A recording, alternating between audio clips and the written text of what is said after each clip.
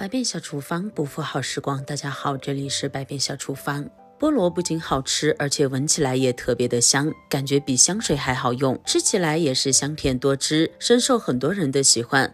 但是虽然大家都喜欢吃，削菠萝皮却成了一个大难题，为此很多人都望而却步，经常想吃菠萝就直接到外面去买现成的，但是外面切好削完皮的菠萝，我们并不知道它是否干净卫生，所以呢，今天来给大家分享一个快速切菠萝的方式，方法简单，不脏手不流汁，吃起来也非常的优雅，待客也超有面子。菠萝长在树上的时候就会沾染许多的灰尘以及其他细菌，很多朋友买回家之后就直接食用了。其实我们在削菠萝皮之前，一定要先将菠萝皮外面的灰尘和杂质刷洗干净。菠萝叶子上面也非常多的刺，所以我们一定要戴一个比较厚实的手套，像平时家里面电烤箱里面用的手套就刚刚好。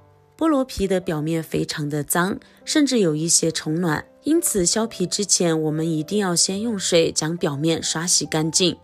菠萝表面非常粗糙，直接用水洗是洗不干净的，一定要找一个家里面的刷子或者是不用的牙刷，沿着它的纹路来进行刷洗。刷洗菠萝的时候可以撒一点食盐，因为食盐具有杀菌的作用。除了清洗菠萝，在家里面的时候清洗其他水果，我们也可以加一点盐。每个地方都刷洗到后，我们现在把它放到流动自来水下面进行冲洗，将菠萝皮表面的污渍残留冲洗干净。洗干净后，现在就可以来切了。把菠萝的头部先切掉。很多朋友可能会说，我又不吃菠萝皮，干嘛要洗这么干净？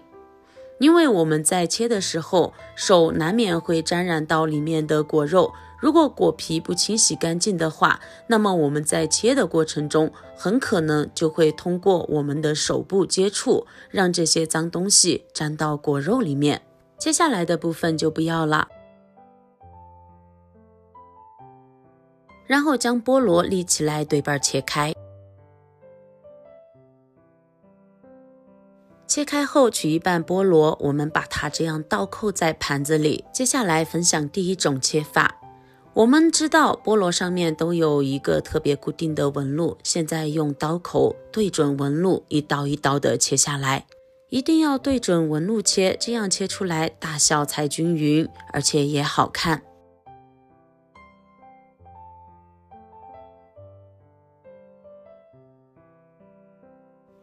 这样完全切好后，我们再给它换一个方向，继续顺着纹路切。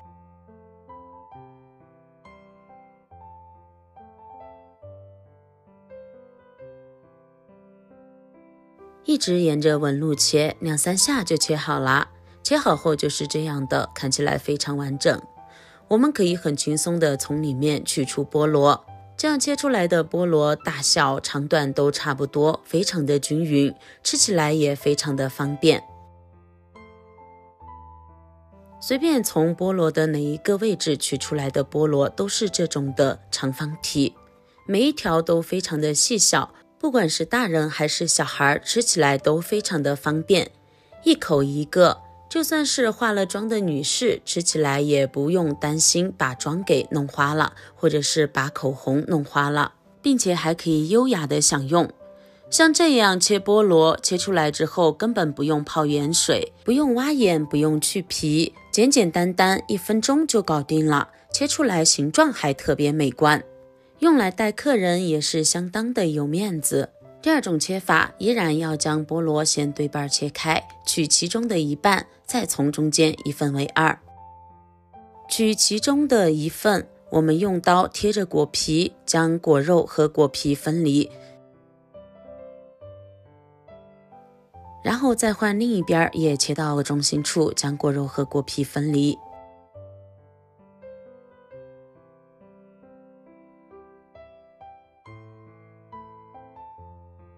再把菠萝这样分切成小份。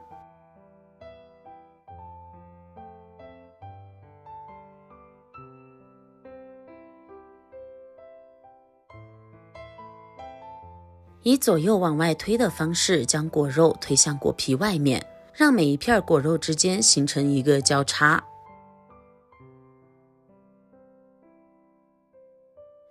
看一下这样做出来的菠萝造型非常的美观，用来摆盘也非常的优雅漂亮，摆入果盘中就可以美美的享用了。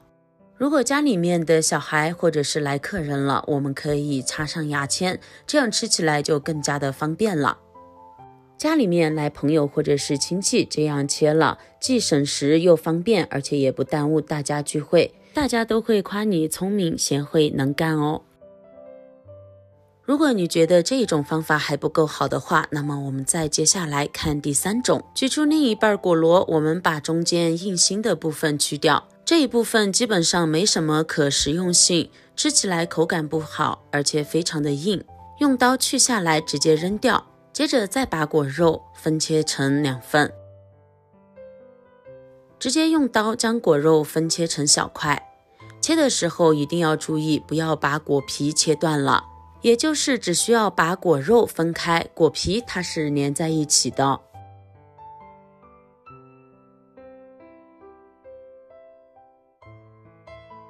菠萝这样切好之后就是这样的，我们轻轻一掰开，它就成了这种的形状，非常的漂亮。每一半它的大小都差不多，形成了一个小小的三角形。这样我们每拿一半需要吃的时候，直接用手将它掰下来，就可以一片一片的咬着吃了，既方便又简单。我们自己吃就可以这样子，但是如果用来招待客人的话，我们还可以把它再改造一下，将菠萝这样扣在菜板上，然后将果肉和果皮分离，轻轻一切就可以。这里不需要任何技巧。看一下这样切出来的果肉就没有任何的果皮了，而且切下来的果皮我们可以看到不会引起任何的浪费，非常的薄。其实很多水果店里面切水果，在切菠萝的时候就是以这种方式来切的，既简单又快捷。摆入盘中，用水果叉或者是牙签就可以美美的享用了。像这种切水果的方式，很多水果店都在用，所以平时我们可以用来招待客人的时候用哦。这样我们就可以和闺蜜姐妹们一边吃一边聊天，非常的惬意。怎么样，这3个切菠萝的方式你最喜欢哪一种呢？除此之外，你还有其他更好的方法吗？欢迎在评论区留言，让更多的朋友知道，让更多的人受益。除此之外，接下来再给大家分享一下挑选菠萝的小技巧。虽然菠萝非常好吃，但是很多人都不会挑选。想要挑到又甜又好吃的菠萝，我们只需要注意以下这一点。首先呢，要看它的叶子，挑选叶子长的买，不要购买短的，也就是选长不选短。第二个方面，看菠萝眼，菠萝眼也就是一个一个小方格上面的这一部分，菠萝眼越大，说明它的成熟度越高，吃起来口感也就更加香甜。所以看菠萝眼，我们也有一句口诀，也就是选大不选小。第3，看菠萝的颜色，颜色要选择颜色较深较黄的，反之颜色偏翠绿的，说明成熟度不高，不建议购买。颜色越深，成熟度越高。第4个方面，挑选菠萝的时候要看一下底部的菠萝心，要挑选新鲜的，不要挑选上面发黑或者是发霉以及已经腐烂了的。如果从大小来说的话，要挑选菠萝心较小，而不要挑选菠萝心比较大的，这样呢，菠萝果肉里面的硬心部分就会越小。第5个方面，把菠萝拿到鼻子边闻一闻它的香气，香味愈加浓郁，说明成熟度越高。买回家之后马上就可以吃，并且放在家里面，整个屋子都香喷喷的，比香水还要香哦。那么今天主要给大家分享了切菠萝的几个小方法，以及挑选菠萝的几个小技巧，您学会了吗？亲爱的朋友们，视频都已经看到这里了，如果你觉得我的视频对你有所帮助的话，那么请用您发财的小手给我点个赞吧。您的每一次点赞和支持都是我最大的前进动力，感谢您的关注和支持。那好了，我们今天的分享就先到这里了，感谢你收看，我们明天不见不散，拜拜。